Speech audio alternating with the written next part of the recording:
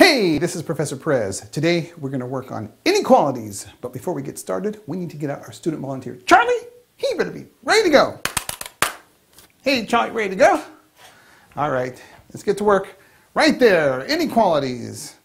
Now pay attention, Charlie. Here's a symbol. It looks like an arrowhead pointing to the right. Well, there's a reason for that. This symbol is translated to a word statement as is greater than. But there's a reason it's pointing to the right, because it's referring to the number line. This symbol can also be interpreted as is to the right of on the number line. Now watch, Charlie. -3 is greater than -4. Is this a true or false statement? Well, that might be difficult unless you know how everything are arranged on the number line. So let's look at a number line. Charlie, is -3 to the right of -4 on the number line? Yes, yes, this is a true statement. It is true that -3 is greater than -4 because -3 is to the right of -4 on the number line. Okay, Charlie, 0 is greater than -1. Is 0 to the right of -1 on the number line? Yes, that's right, so it is a true statement. Okay, Charlie, is 2 to the right of 5 on the number line? No, so this is a false statement. 2 is not greater than 5. 2 is actually less than 5. Okay, how about this, Charlie? Is -2 to the right of 2 on the number line? Nope. Nope, so that's a false statement. -2 is actually less than 2. So let's look at the less than symbol. Here is a less than symbol. Notice it looks like an arrowhead pointing to the left because it's actually referring to the number line. So is less than can be interpreted as is to the left of on the number line. So let's take a look at this problem here. -3 is less than -4. So is this true or false? Well, let's look at a number line. Charlie, is -3 to the left of -4 on the number line? Nope, it's not. So this is a false statement. -3 is actually greater than -4 because -3 is to the right of -4 on the number line. Okay, Charlie, is 0 less than -1 on the number line? Nope. So that's a false statement there, right? Okay, Charlie, is 2 to the left of 5 on the number line? Yep, it is, so that's true. Very good. Now, -3 less than 3. Is -3 to the left of +3 on the number line? Yep, so that is a true statement. Very good. Now, here we have another symbol. It includes two things. It's an arrowhead pointing to the right, but notice we have a bar on the bottom. That little bar on the bottom represents an equal sign. So greater than or equal actually means is greater than or equal. So you have two choices. So let's look at a number line. 3 greater than 3. So the question is, 3 is greater than 3. And Charlie, is that true or false? False. It's false. 3 is actually equal to 3, right? Is 3 less than 3, Charlie? Nope. 3 is in the same location as 3.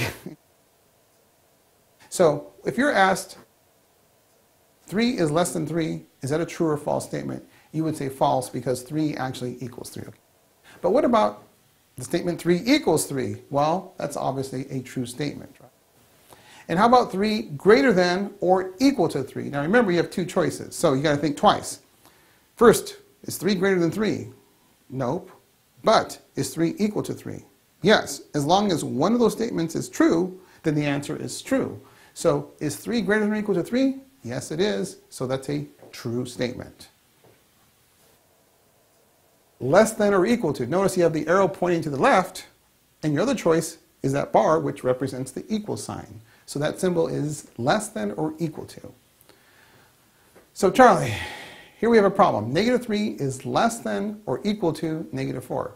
Is this true or false? Well, is -3 to the left of -4 on the number line, Charlie? Nope. No, it's not. And then -3 does not equal -4. So in both cases it was false, so this statement is false. 0 less than or equal to 1. Okay, Charlie, is 0 to the left of 1 on the number line? Yes. Yes.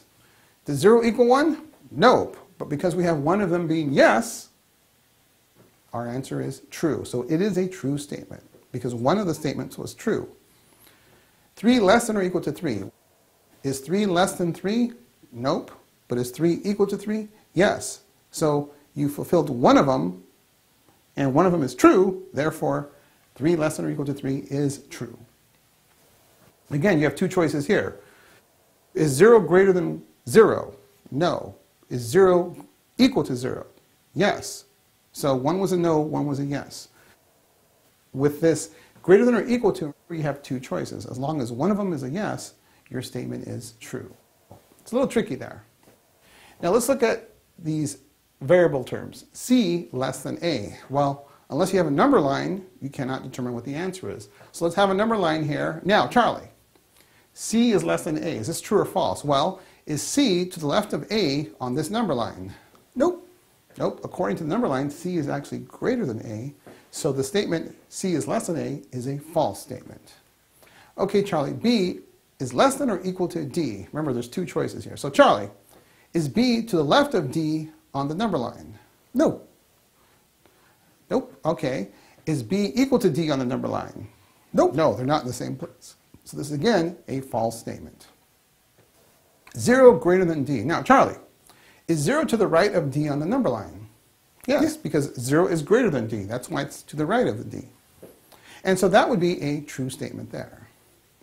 Now, negative 2 greater than or equal to 3. Now, this is not a number line, Charlie, so simply ask yourself, is negative 2 to the right of positive 3 on the number line? What do you think, Charlie? No. Nope. And negative 2 does not equal 3, so both cases is a no. Therefore, this statement is false. So think about inequalities on a number line, and that might make it easier to determine if the statement is true or false. Anyway, that's enough for today. We'll see you again soon.